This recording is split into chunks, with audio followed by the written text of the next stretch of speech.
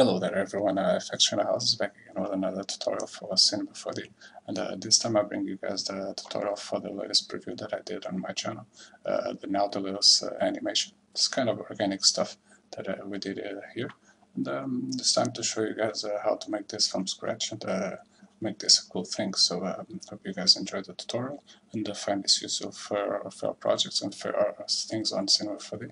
And I hope you like it. So let's jump on a new project and let's get this started. So first thing I need here to build my object is a spline, and I'm going to add a linear spline. I'm going to my front view and just add a few points over here just to start designing my spline. So once we have our spline, we can start adding our lathe nurbs and just make the spline a child of the lathe nurbs. So first thing we have here is just an object, and then we start to getting something. So now on the lathe nurbs, we're going over here and just starting scaling this up, just like so we can have like this kind of a uniform thing, and it's getting cool. So I'm just going to position this for the camera so we can have a cool view on this while we're working this out. So I'm going to put this to -90 over here, and I'm going to put this to 90, I think. Yeah, it's cool. So our shape is probably going to end up kind of like this, but we're going to start animating this so we can have our shape working cool. So on this angle, I'm going to push this to around 750. I'm going to add a keyframe. I'm going to push this to 90 frames. And on the first frame, I'm going to put this to 0, so we can have that kind of animation. So if you press start, you see that your shape gets like a rounding. And, I think it's a cool animation. It's just like a simple animation and like a basic tutorial, but I think you guys can pull some cool things out of this. So once I have this, I still need a little bit of space over here. So I'm going to scale a little bit more our object, so we can have a better detailed thing. So now our object needs a little bit of geometry and all that good stuff to make it look more realistic. So I'm going to put over here, I'm going to put a simulate cloth and add a cloth nurbs to this. But with the cloth nurbs, I'm only going to use thickness, because the major of the geometry is going to be bringed by the hypernurbs. But first that we put the hypernurbs, I'm going to add over here a graph cloner and also a cylinder. And on the cylinder, I'm going to put this on a size of 2 and grab the cylinder and put it at the child of the cloner. And now I'm going to the cloner and set this to object and bring my lathe nurbs over here. So that's the first time you see that your cylinder is getting all crazy on this, but there's a way to fix this. So you're going to your cloner, going to put this on the edge and the scale on edge to 100. And as you see, you have all your object like surrounded by the cloners over here. So if you press backwards and you press play, you see that the cloner is getting dragged by the animation of the lathe nurbs. So I think it looks really cool. So let's continue our stuff. So once that we have our animation, we can now start adding a little bit of geometry on this, and you see that it's going to look like cool. So I'm going to grab my hypernurbs, I'm going to press Alt and make this the cloth a child of the hypernurbs. And as you see, the cylinder or the cloner is already getting off from the shape itself, and it looks a lot nice. So just check out on how this is going, and yeah, we're getting directed to the point that we want. So we have our shape, we have our animation done, and now we need just to add just a little bit of spice in on the end, so this can have a little bit of motion. So that's quite easy, as you probably saw in a few tutorials that we did. So I'm going to the cloth nurbs and I'm going to add an effector, no, not an effector, but the deformer. I'm going to put the jiggle deformer over here, And as you see, yeah, I'm going to put a jiggly form and let's just see if this is working correctly. We need to push this to 130 so we can see the movement, because our animation ends on 90. Just see if this bounces a little bit.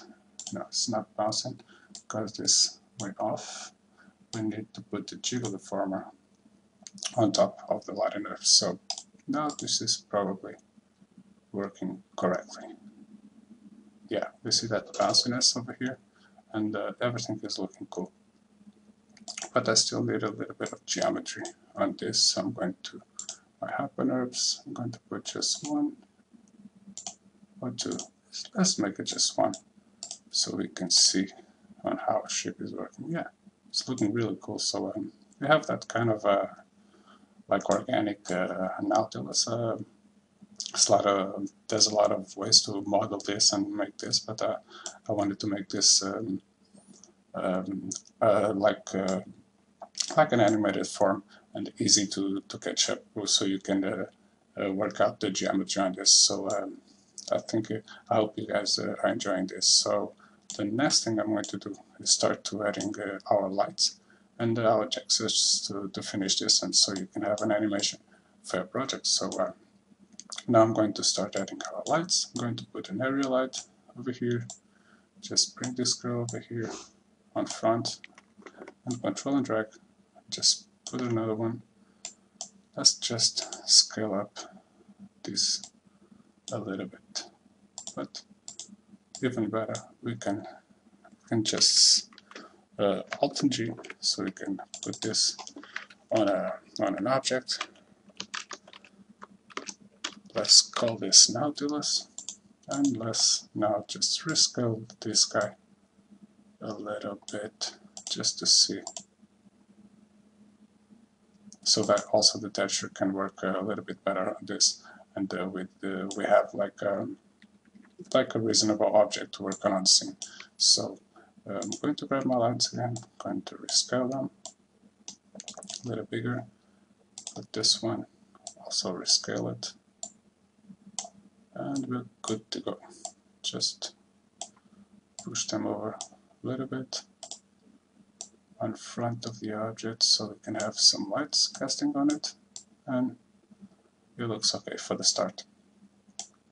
So we have our lights. I'm going to build this with vray, so I'm going to put a vray light over here, and I'm going to enable my shadows, and also I'm going to put a camera, but I'm not going to turn it on right now. Just, yeah, why not?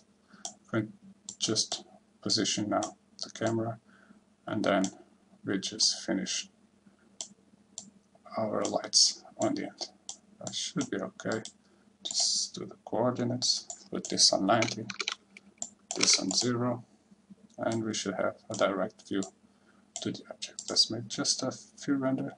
We already have the shadows working on it, and I think it's going to look really cool. So have our lights, and also on our camera we're going to need a vray tag, just a physical camera over here, and on the physical camera I'm going to put this to neutral, the white balances, and going to set my film ISO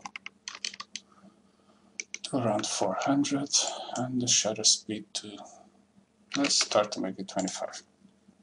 And I'm going to my render settings, put my anti-aliasing to best as always, so we can have a cool geometry on this, and also bring my vray bridge over here, and my save output.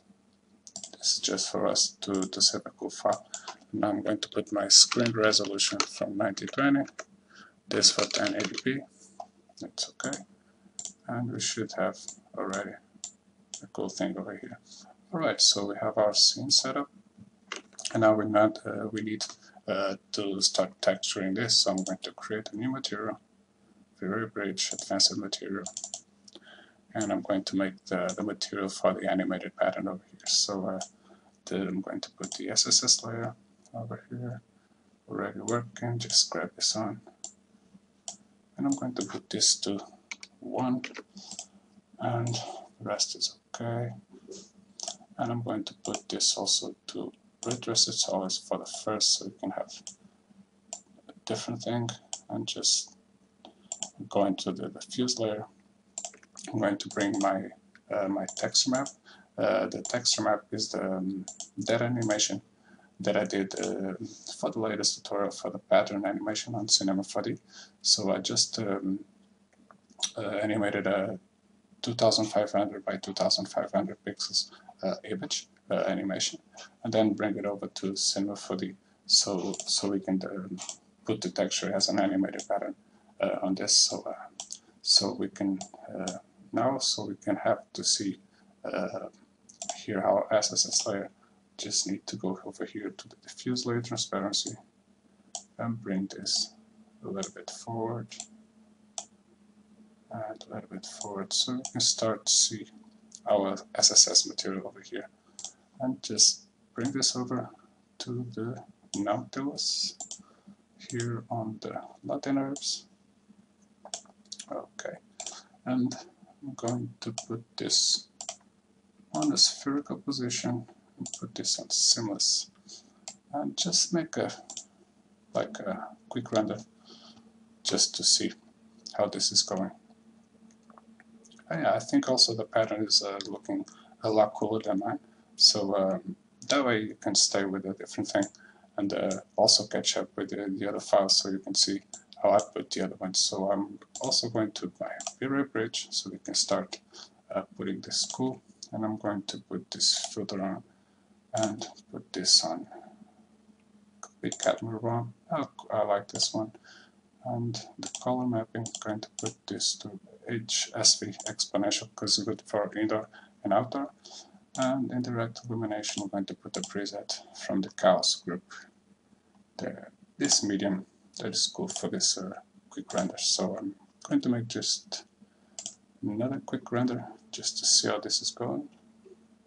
I probably still need a little bit of reflection on this, but I kind of like the material that it is. So you can make that the tutorial for the patterns and bring over this, or you can animate it just texture here on CINEMA4D and bring it over to this one. So I'm going to also put a little bit of reflection here on our material. That is this one.